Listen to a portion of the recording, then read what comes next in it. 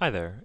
In this quick video I'm going to explain how to compare any asset with any of the indexes. So in Interactive Brokers they made this pretty easy to do. So what we'll do first is go and maximize a chart here. And once we've got the chart pulled up, you'll simply just right click anywhere and then go down to Compare to Index. And from here you simply just choose which index you want to overlay on the chart. So in this example we'll take a look at the SPX and INDX. Once you've selected those two, or whichever one that you like, you can just click on Apply and OK.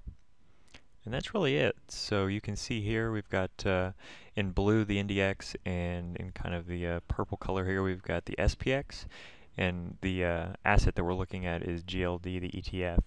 So it's just a nice way to kind of see, what, if it's a stock or something like that, how it's comparing with the indexes. So I hope that helps.